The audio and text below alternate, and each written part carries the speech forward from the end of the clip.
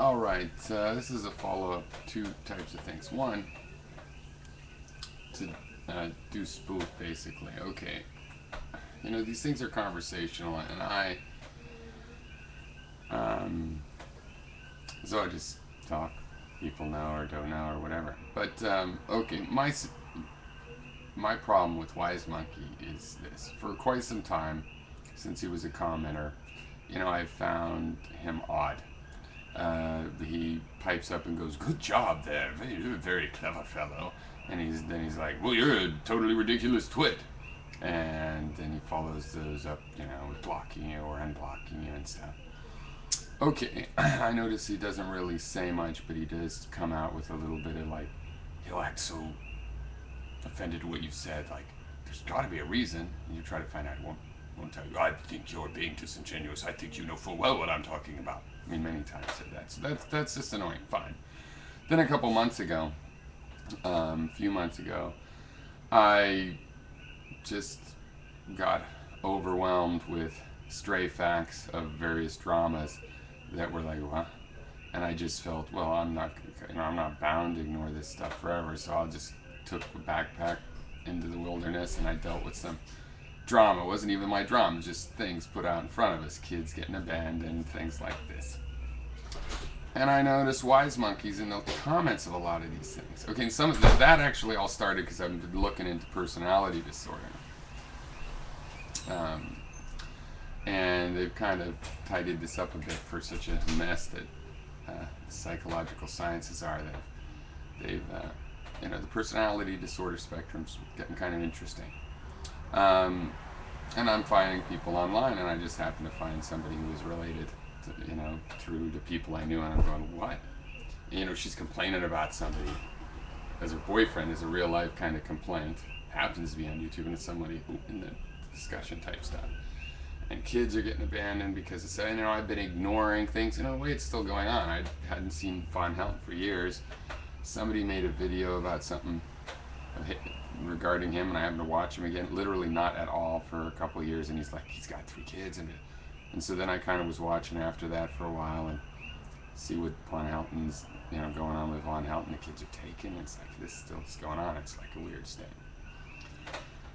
But anyway, so yeah, I noticed him around there, and then that was all over, and I'm, you know, interacting with people, and I see him, yeah, making these really sharp and snide comments, not just to anybody, but to particularly civil people.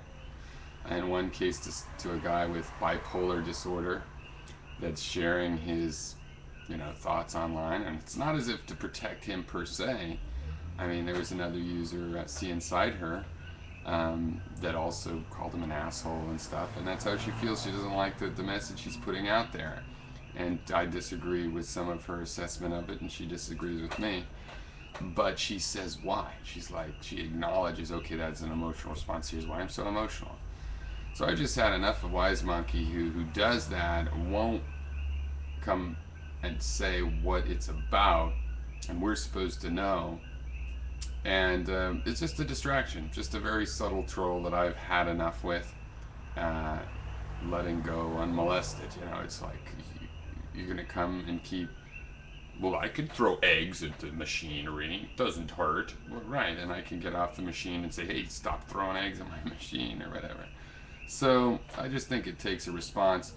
And really the bottom line was 3 people happened to be, I mean, one guy, he just happens to be particularly civil, and he's getting provoked into this being called twit and little this and blah, and your English is bad, and like, yeah, bigoted kind of stuff. And then somebody with a personality disorder, you know, which Wise Monkey just made a video like, there's something a little bit off about him, you think.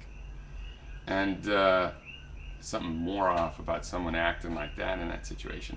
And then he called the woman a bitch, and it's like, she's a hard arguer. I could see why somebody say, well, because this and that happened, but he doesn't do that. He's just like, you know, you have to better back that up. You say something misogynistic, and you might not ever be forgiven, but you better at least explain yourself type thing. So I just had enough of that. Now the other second half of the video is regarding, I think it's G1981C, going from memory. has been saying that he doesn't know about Wise Monkey, but I definitely am not as smart as I think I am, and I have infinite flaws that I know nothing about and I won't acknowledge, and I remind him of how he was before he became depressed.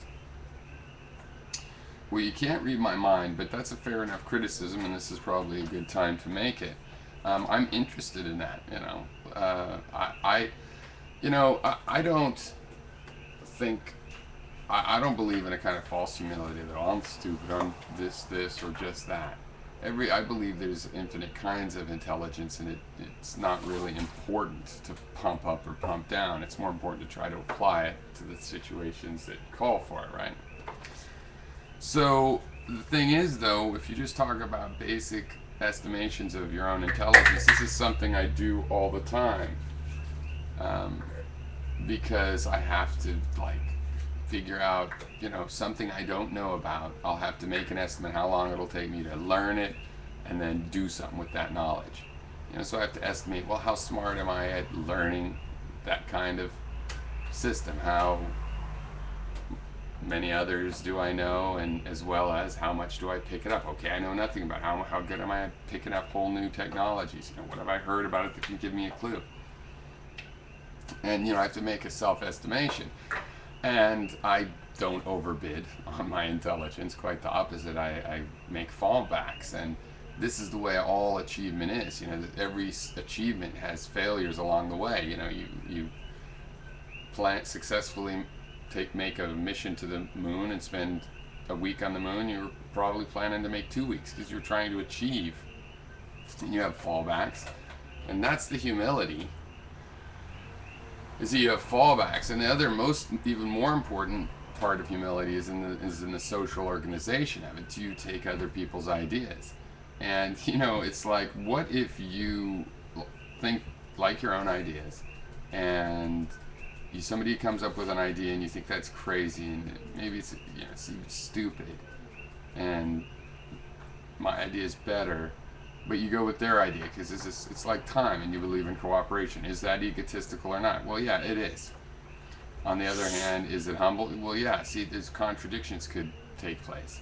If you find yourself in that situation, you get to find out whether their idea was stupid or not. And since they succeed sometimes, you go, oh, that wasn't as stupid as I thought, and I learned. And you can get real humility next time. And next time, you don't see their idea stupid. You just go, I don't understand that idea. It doesn't seem like it would work.